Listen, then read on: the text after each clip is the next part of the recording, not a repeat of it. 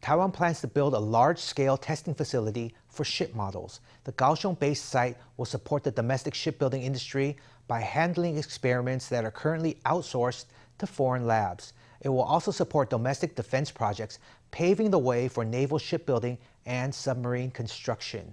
The project will be carried out by the National Academy of Marine Research and 4 major universities.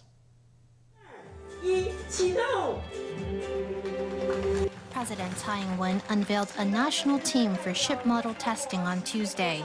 The team includes the National Academy of Marine Research and 4 Taiwanese universities.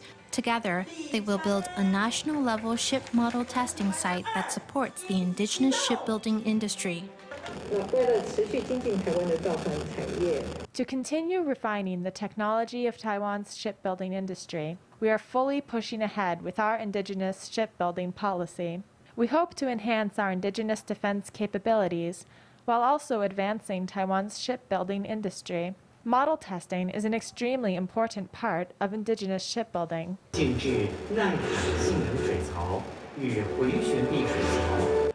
The National Academy of Marine Research plans to build a testing lab at Xingda Harbor, Kaohsiung, constructing a large ocean-resistant water tank and a cantilevered water tank. By integrating the testing capabilities of the universities, the lab can provide everything needed for specialized ship model tests, which are currently outsourced to foreign labs. The new Kaohsiung lab will pave the way for future national projects in naval shipbuilding and submarine construction.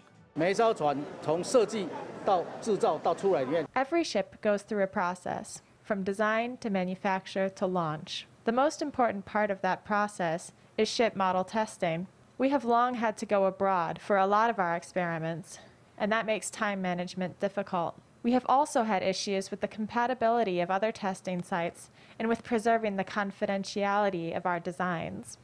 The new site will let Taiwan test its ships right at home, bolstering its ability to develop new technologies.